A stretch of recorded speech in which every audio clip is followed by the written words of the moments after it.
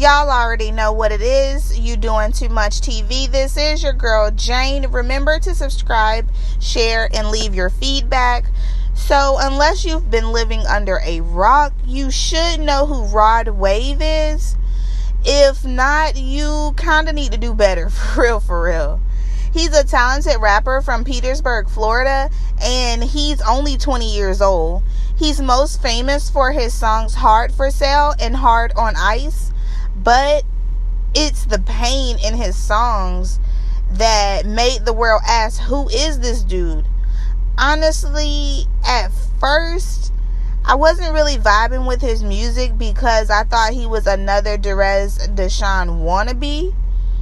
But until I actually listened to his music and what he had to offer, I wasn't feeling it. But now, I love all of his music. One of his songs, Popular Loner, is now my favorite song and stays on repeat.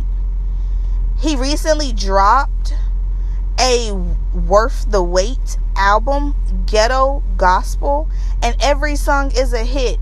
And it's like you can relate to each song. This album was so good.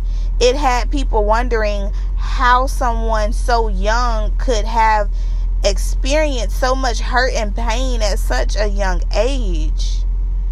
Rod Wave has a deep, old soul. And he does such a great job at depicting his pain and his memories into his music.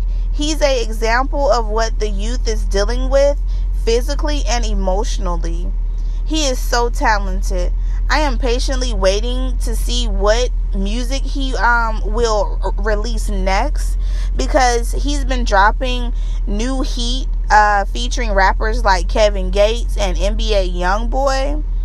Rod Wave has a great future ahead of him, and I hope he knows Georgia is rocking with him the long way.